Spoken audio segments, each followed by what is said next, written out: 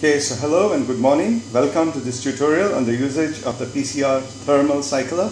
This is a common instrument found in most molecular biology labs. I will begin by teaching you how to program the instrument and how to operate a basic run.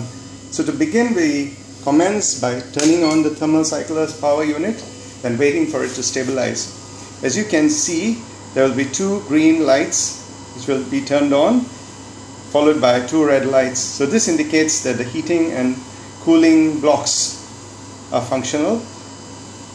Okay, so the machine then undergoes a self-test. As you can see, this machine employs two thermal blocks. Okay, so each one has a 48 well format. The machine is from BIO-RAD and is fairly robust.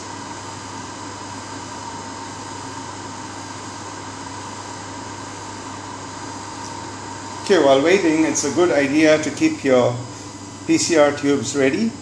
Some manufacturers may recommend the use of ice prior to commencement of the reaction, but in this case we use a standard PCR which does not have to be incubated on ice.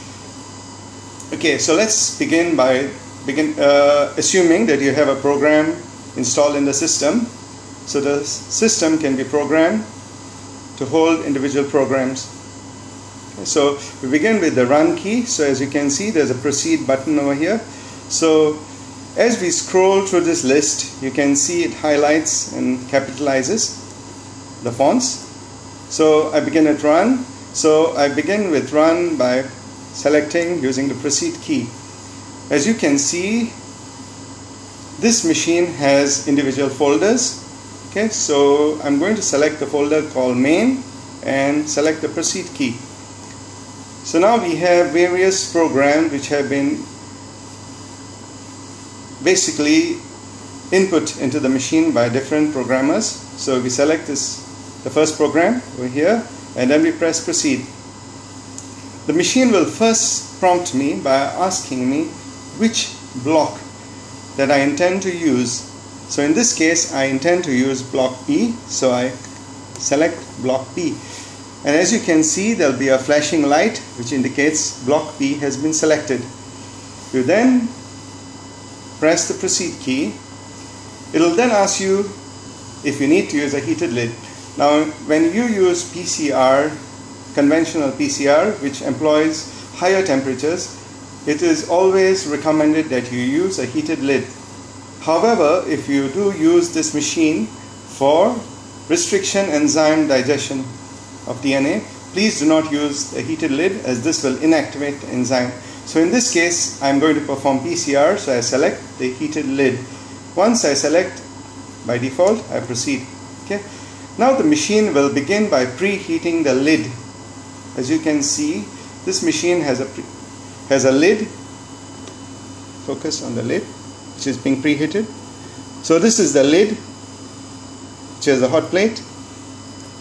And this is the thermal block, which is a Peltier cooler and a Peltier heater. Now it's a good idea to test if the block is functional by gently touching it. It should be warm but not hot. Okay. So what this essentially does is it creates a higher temperature on the top of the lid, which facilitates the reaction and prevents evaporation of the PCR mixture. So once the PCR lid is heated up, okay, so it's still preheating, it will say the block temperature is stable. Okay, so now it has completed the process of preheating the lid. If you need to load, you press the pause key over here. Okay, and then you load your PCR tubes, a PCR mixture into the wells. Okay, so these are the blocks. Okay, you've now completed loading the tubes into the block. Close the lid gently, depress this lever and turn the knob